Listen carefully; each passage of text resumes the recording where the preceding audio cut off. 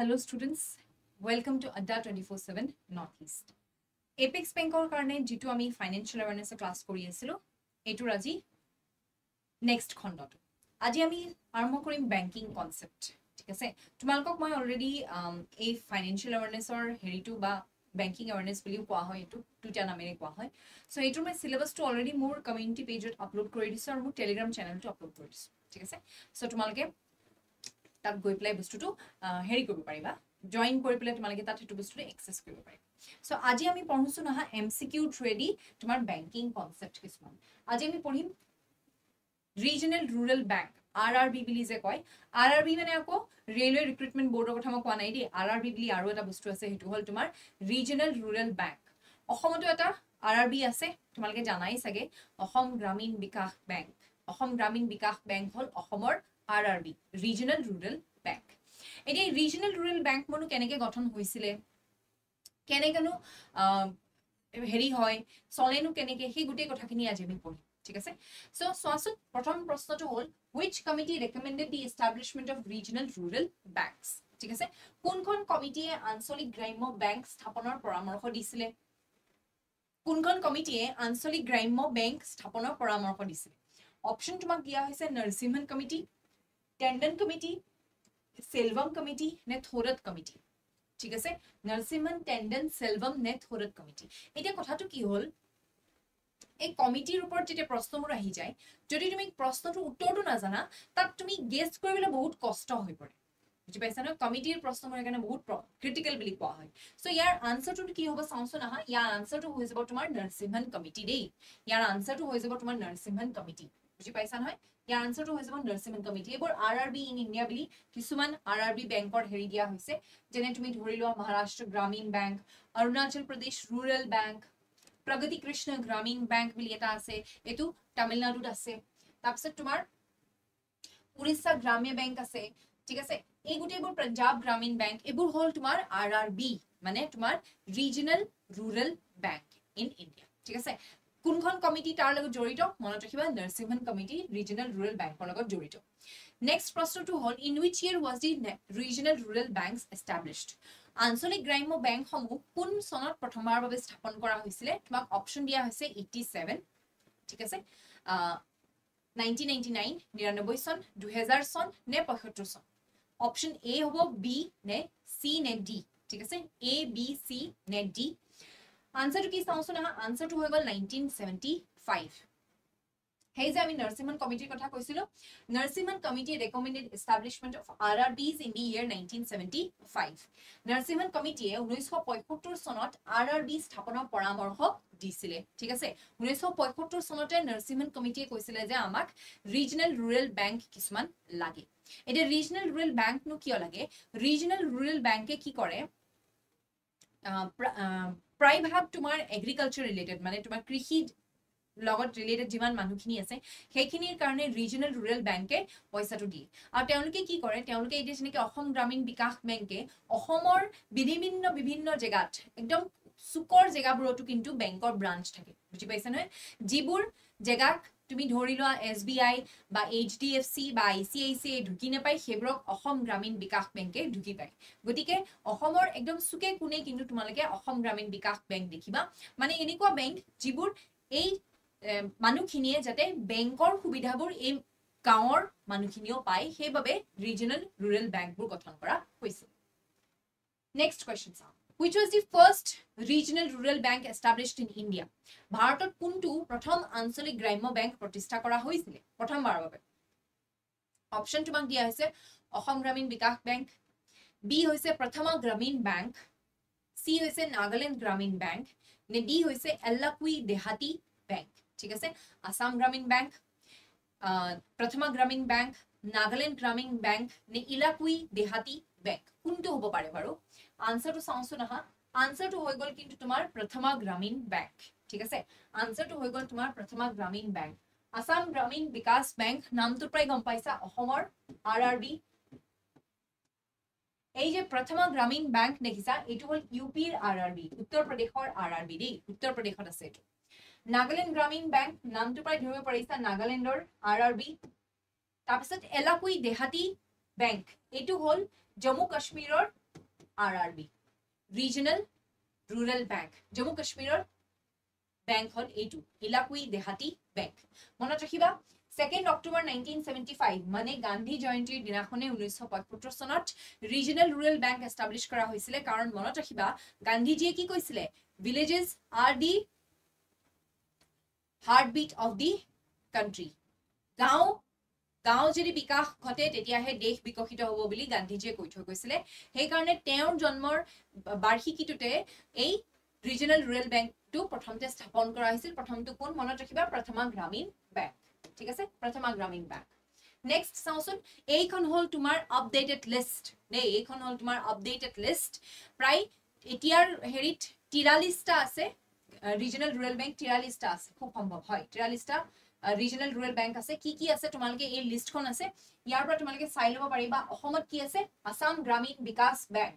এতিয়া তোমালকে কি মনত ৰাখিব লাগিব এই কথাটো স্পন্সৰ বেংক থাকে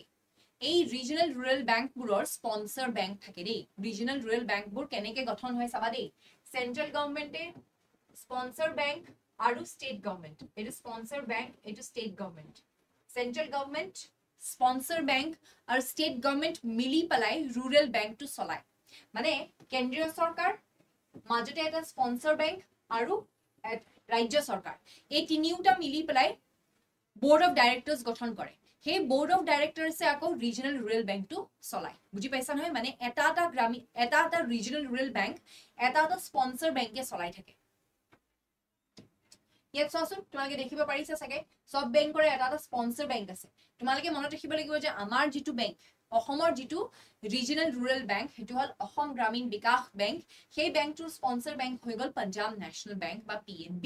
মনত ৰাখিবা কিন্তু দেই এটো বহুত ইম্পৰ্টেন্ট কথা তাৰপিছত এয়া দেখিছে এলাকুই দেহাতি বেংকৰ কথা যে মই কৈ আছিলো তুমি জম্মু এণ্ড কাশ্মীৰৰ বেংক তাৰপিছত আৰু তোমালোকে মনত ৰাখিব লাগিব নৰ্থ ইষ্টত আৰু কোনকিটা আছে মণিপুৰত আছে Manipur rural bank sponsor bank আকৌ পাঞ্জাব নেশনেল বেংক দেই তাৰপিছত মেঘালয়ত আছে Meghalaya rural bank sponsor bank কিন্তু SBI মিজোৰাম ৰুৰাল বেংকৰ স্পন্সৰ হল ষ্টেট বেংক নাগালেণ্ড ৰুৰাল বেংকৰ স্পন্সৰ হল ষ্টেট বেংক সো এই কথা কিন্তু তোমালোকে মনত ঠিক আছে সো এইখিনি ত্ৰিপুৰাৰ গ্ৰামীণ বেংক পাঞ্জাব নেশনেল বেংক বুজি পাইছা নহয় তোমালোকে চাগে অকমান ধৰিব পাইছা অসম গ্ৰামীণ বিকাশ বেংক গ্ৰামীণ যত নাম আছে তত স্পন্সৰ বেংকটো হৈ যায় পাঞ্জাব নেশনেল বেংক ঠিক আছে বাট এনিৱেজ গ্ৰামীণ বুলি কৈ তুমি পটকে ধৰিব নোৱাৰা প্ৰায়বোৰ হেৰিতে গ্ৰামীণতে এই অৱশ্যে উত্তৰাখণ্ড গ্ৰামীণ বেংকটো আকৌ ষ্টেট বেংকেহে কৰিছে সো তেনেকে মনত নাৰাখিবা পটকে ভুল হৈ যাব লগছে ঠিক আছে এইটো চোৱা What is the priority sector lending target for regional rural banks? এটা priority sector lending বুলি কলে কি কম এটোত কথা তোমাক বুজাব লাগিব অকন PSL বুলি কলে কি বুজা হয় চলতে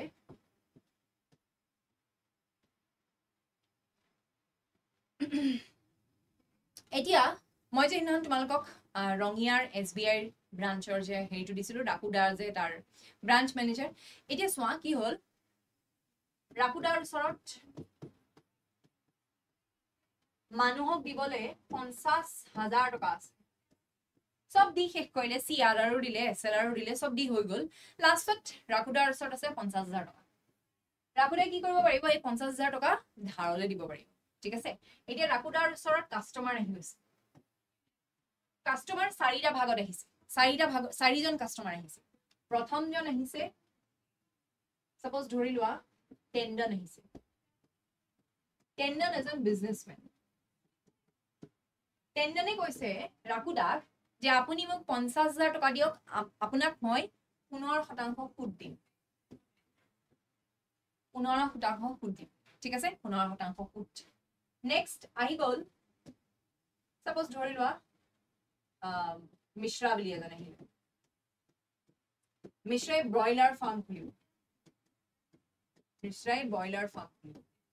মিশ্ৰাই কলে যে মোক ব্ৰইলাৰ ফাৰ্ম খুলিব লাগে ৰাকুদা আপুনি মোক 50,000 টকা দিয়ক আপোনাক মই 10% ইন্টারেস্ট দিম 10% ইন্টারেস্ট ঠিক আছে ঠিক চলি গল থার্ড হলে আহো আমি বৰুৱা আহিল বৰুৱা হল টি প্লান্টাৰ স্মল টি প্লান্টাৰ সৰু চাহ খেতিয়ক ক্ষুদ্ৰ চাহ খেতিয়ক বুলি যে কয় ক্ষুদ্ৰ চাহ খেতিয়ক ঠিক আছে স্মল টি প্লান্টাৰ ক্ষুদ্ৰ চাহ খেতিয়ক বৰুৱাই কলে মই এখন নতুনকে বাগান খুলিবলৈ মন মেলিছো ৰাকুদা মোক আপুনি 50,000 টকাটো দিয়ক মই আপোনাক কিন্তু মোৰ যেহেতু ইমান বেছি মোৰ ওচৰত হেৰি নাই টকা নাই মই সেইকাৰণে আপোনাক 8% হে সুদ দিব পাৰিম 8% হে সুদ দিব পাৰিম বুজি পালা এতিয়া নেক্সট আহি গল আমাৰ সাপোজ তুমি ধৰা কাক ধৰিম এবাৰ আমি ধৰিম পাতগিৰি সাপোজ শ্ৰী পাতগিৰি আহিলে এবাৰ ঠিক আছে এবাৰ পাতগিৰি আহিলে পাতগিৰিয়ে ৰাকুদাক ক'লে যে ৰাকুদা মই হলো এজন খেতিয়ক মই ব্ল্যাক ৰাইস যে কোলা ধান বুলি যে কৈছে ব্ল্যাক ৰাইসৰ খেতি কৰিব বিচাৰিছো মোক তাৰ বাবে অলপ পইচা লাগে মোক আপুনি 50,000 টকাটো দিব নেকি কিন্তু মোৰ ওচৰত ইমানটো ধন নাই মই আপোনাক সেইকাৰণে অকল 4% হে সুদ দিব পাৰিম ঠিক আছে এইজন হল ফাৰ্মাৰ কিমান সুদ দিব 4% সুদ দিব এতিয়া ৰাকুদাই কত মাথা মাৰিব বেংকৰ মেনেজাৰ হৈ পেলাই এই টেণ্ডনত মাথা মাৰি থাকিব যে মই গুটেই 50,000 টকাটো যদি টেণ্ডনক দি দিব পাৰো মোৰ তাৰ পিছত আৰু প্ৰফিটেই প্ৰফিট 15% সুদ কত 15% সুদ কত পাতগিৰি মোক 4% সুদ দিব এই মই গুটেই বস্তুটো আৰু 50,000 টকাটো মই ইয়াকে দি দিম যদি বেংকৰ হাতত হেইটো থাকিলেহেঁতেন নিৰ্ণয় কৰিব পৰা বেংকে সদায় কাক দিলেহেঁতেন বেংকে জুনে আটাইতকৈ বেছি ইন্টাৰেষ্ট দিব পাৰিব গুটেই লোনটো তাক দি দিব এতিয়া সেইকাৰণে হেতুকো তুমি কন্ট্ৰোল কৰিব লাগিব কন্ট্ৰোল কোনে কৰিব আৰবিআই কৰিব কামটো কি নামটো হল প্ৰায়োৰিটি সেক্টৰ লেন্ডিং ৰিজাৰ্ভ বেংকে প্ৰত্যেক বেংককে ধাৰ্য কৰি দিয়ে যে তুমি ইমান শতাংশ তোমাৰ ওচৰত থকা ধন প্ৰায়োৰিটি সেক্টৰ লেন্ডিং কৰিবই লাগিব প্ৰায়োৰিটি সেক্টৰ লেন্ডিং হৈ যাব তোমাৰ এগ্ৰিকালচাৰ আজিকালি সোলাৰ প্যানেলও সোমাই পৰিছে solar panel small farmers entrepreneurs এই গুটেখিনি হৈ যাব প্ৰায়োৰিটি সেক্টৰ লেন্ডিং জুনে খুব কম দিব পাৰিব গম পাইছা না জুনে খুব কম দিব পাৰিব তেওঁলোকেও লোন পাব লাগিব কিন্তু যদি বেংকৰ হাতত গুটে বস্তুটো এৰি দিয়ে প্ৰায়োৰিটি সেক্টৰলি যদি লেন্ডিং নাথাকে তেতিয়া কি কৰিব তেতিয়া তেওঁলোকে গুটে বস্তুবোৰ গুটে টকাটো টেণ্ডনক দি দিবলৈ বিচাৰিব বুজি পাইছা নহয় সো এই বস্তুটো যাতে নহয় তাৰ বাবে পিএসএল বুলি বস্তু এটা থাকে প্ৰায়োৰিটি সেক্টৰ লেন্ডিং হেতু সৰকাৰে মাজে মাজে হেতু বস্তুটো ৰিনিউ কৰি থাকে আমি পঢ়িম হেতু কথা পিএসএল ৰ কথা পঢ়িম পিএসএল বহুত ডাঙৰ বস্তু এতিয়া সো পিএসএল কৰিবই লাগিব আৰু কমাৰ্শিয়াল বেংকৰে পিএসএল টো বেয়া পায় কাৰণ কি তাত তেওঁলোকৰ ইমান লাভ নহয় যে কিন্তু সেন্ট্ৰাল ব্যাংকে কৈছে যে তোমালোকে যদি পিএসএল নকৰা তোমালোকৰ আমি হেৰি কাটি দিম তোমালোকক আমি ব্যাংক নহয় বুলি কৈ দিম বুজি পাইছা সো বেংকবোৰে কয় যে ব্যাংক নহয় বুলি কোৱাতকে আমি তাহাঁতক পইচা কাটি মানে দি দিও বুজি পাইছা হেতু হল পিএসএল যে খুদটো লোনটো যাতে সকলো মানুহখিনিয়ে সমানভাৱে পায় তাৰ বাবে তোমাৰ আছে প্ৰায়োৰিটি sector lending Hey, priority sector lending or karne tumhari prashno ase prashno to pohiswa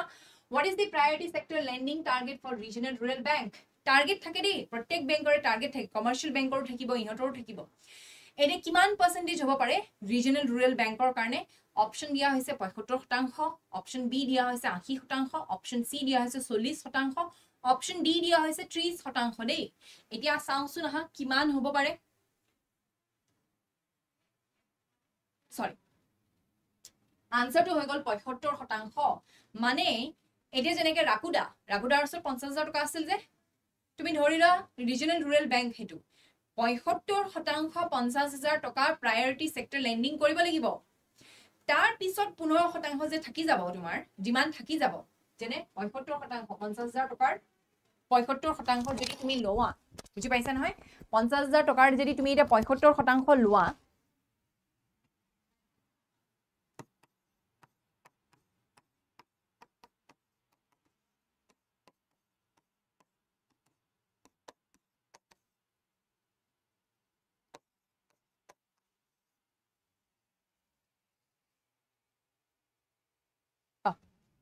আৰু এটা শূন্য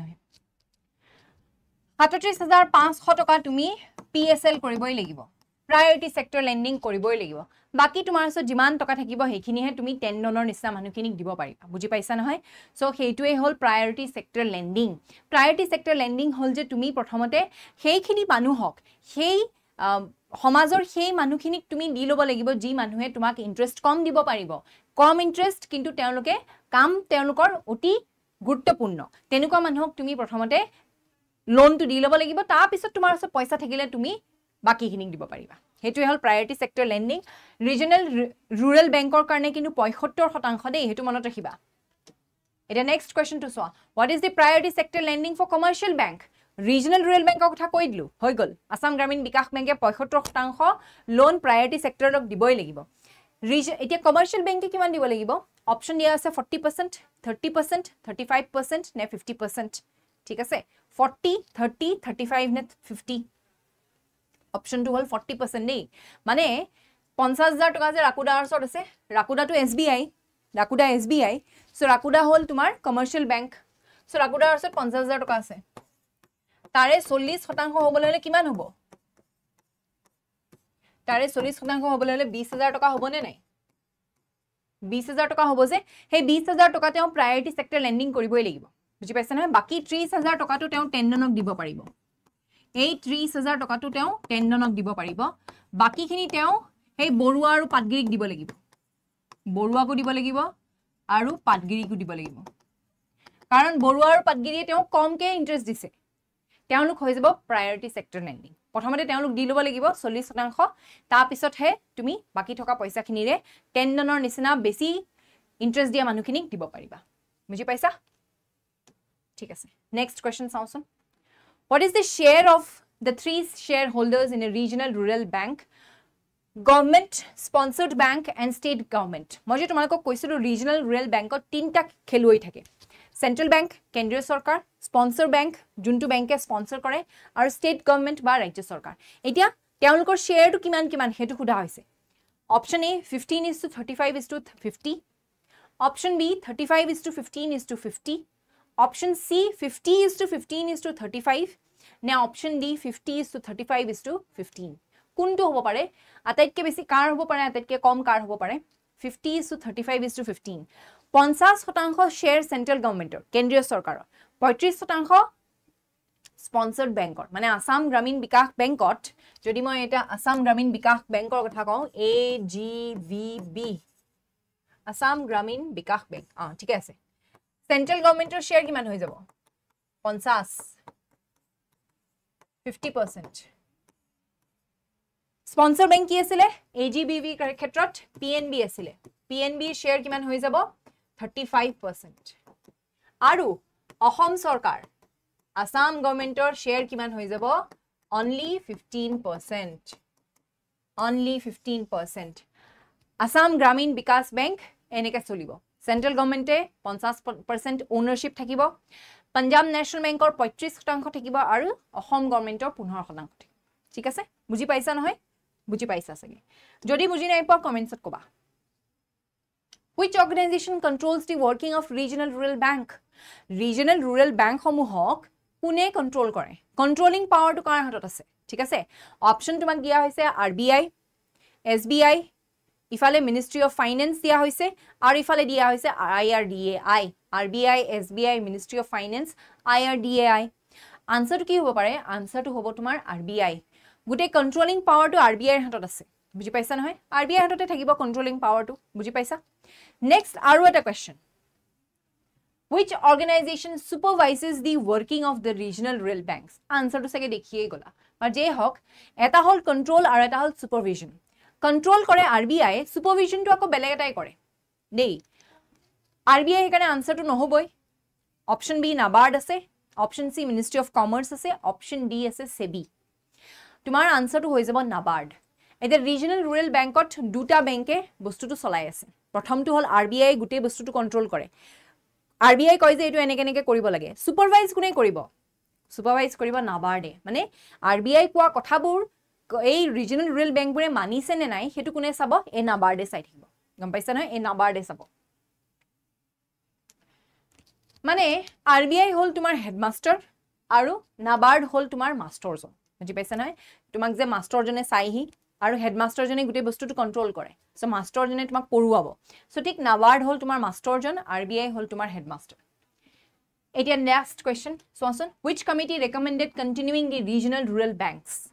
regional rural bank বোৰ যে চলাই থাকিব লাগে বন্ধ কৰিব নালাগে এখন কমিটিয়ে কৈছিল কোনখন কমিটিয়ে কৈছিল সোৱাচোন কেলকাৰ কমিটিয়ে কৈছিল নে দান্তৱালা কমিটিয়ে কৈছিল নে কল্যাণ সুন্দৰম কমিটিয়ে কৈছিল আনসাৰটো কি চোৱাচোন আনসাৰটো হ'ল দন্তৱালা কমিটিয়ে কৈছিলে যে আমি ৰিজনাল ৰুৰেল বেংকবোৰ চলাই যাব লাগে হেবোৰক আমি বন্ধ কৰিব নালাগে ঠিক আছে হেবোৰক আমি বন্ধ কৰিব নালাগে এইটোৱে আছিল তোমালোকৰ আজিৰ কাৰণে ক্লাস তোমালোকক এটা ইম্পৰ্টেন্ট আপডেট তোমালোকে গম পাইছাই সকে আমাৰ সেল চলি আছে month end sale in fact আমাৰ এটো year end কাৰণ কি তোমালোকে জানা যেটো বিত্তীয় বৰ্ষ বা ফাইনান্সিয়াল ইয়াৰ কেতিয়া পৰা কেতিয়ালে হয় মই তোমালোকক কৈছিলো এটো 1 এপ্ৰিলৰ পৰা 31 মাৰ্চলৈকে হয় সো আমাৰ এটো বিত্তীয় বৰ্ষ শেষ হ'ব কাইলে আমাৰ বিত্তীয় বৰ্ষ শেষ হ'ব আমাৰ year end sale চলি আছে মেগা মাৰ্চ সেভিংস চলি আছে প্ৰায় 25% আমি অফ দি আছো তাৰ উপৰি যদি তোমালোকে টিচাৰ কোড ইউজ কৰা তেতিয়া তোমালোকে 27% অফ পাবা এতিয়া মই তোমালোকক যদি প্ৰাইসটো মই তোমালোকৰ কাৰণে লৈ আহিছো কাৰণ কি বহুত লৰছিলে মোক খুঁত থাকে যে মেম কিমান নত দাম নত নো পাম আমি নাজানো আপোনালোকে কৈ দিলে ভাল হয় সো এইটো মোৰ হল তোমালোকৰ কাৰেন্ট অ্যাফেয়াৰ্স যে ব্যাচ এটাৰ কথা মই তোমালোকক কৈ আছিলো কারেন্ট অ্যাফেয়ার্স ব্যাচ এটা মই আনি আছো বুলি আমি সো এই কারেন্ট অ্যাফেয়ার্স ব্যাচটোৰ কথা কৈছো কাৰেন্ট অ্যাফেয়াৰ্স ব্যাচত আমি 40 ঘণ্টাতকৈ অধিক ক্লাস কৰিম যেটো আমি ডেইলি পঢ়ি আছো হেতুটো হেতুৱে তাৰ উপৰি আমি কাৰেন্ট অ্যাফেয়াৰ্স সকলো সেক্টৰৰ জিওগ্ৰাফিৰ হক তাৰপিছত হিষ্ট্ৰি পাৰ্টটোত হক কি চলি আছে তাৰপিছত কালচাৰ পাৰ্টটোত কি কাৰেন্ট অ্যাফেয়াৰ্স আছে ইউনেস্কোৰ ওয়াৰ্ল্ড হেৰিটেজ সাইটটো নো কেটা ইউনেস্কো ওয়াৰ্ল্ড হেৰিটেজ সাইট নো কেলে দিয়া হৈছে হে গুটেই বস্তুটো আমি একদম হেৰি বিতং ভাবে পঢ়িম আমাৰ এই ব্যাচটোত ব্যাচ আৰু ক্লাস আৰম্ভ হ'ব 7 এপ্ৰিলৰ পৰা ক্লাস আৰম্ভ হৈ যাব ব্যাচৰ ঠিক আছে সো এতিয়া আমি কি কৰিম তোমালোকক বুজাই দিছো কিমানত তোমালোকে পাবা কোৰ্সৰ এনি দামটো হ'ল 599 ঠিক আছে এতিয়া কিন্তু যেহেতু আমি 25% অফ দি আছো 25% অফত তোমালোকে পাই যাবা কোৰ্সটো 449 টকা 450 টকা নহয় 449 টকা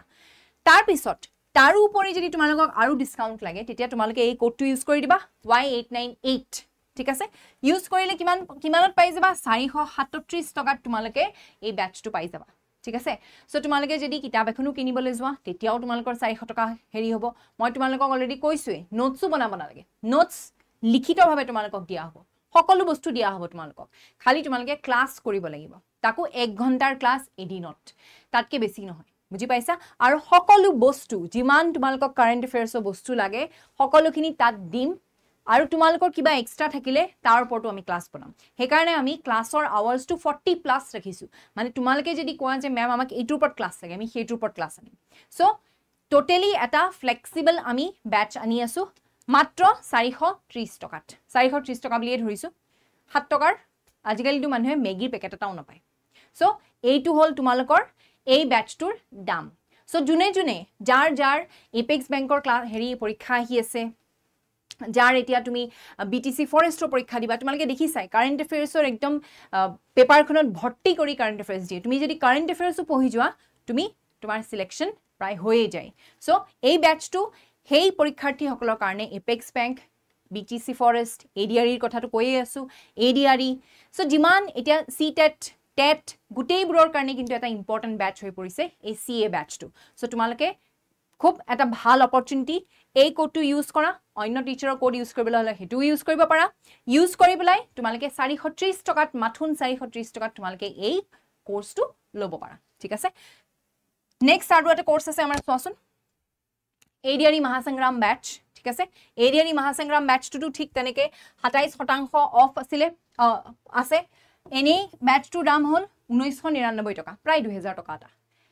25% অফ দি আমি এটো দামটো কমাই দিলো 1500 টকা কৰি দিলো 1499 টকা তাৰ ওপৰত আৰু যদি তোমালোকে এই কোডটো ইউজ কৰি দিয়া 1460 টকাত তোমালোকে সব বস্তু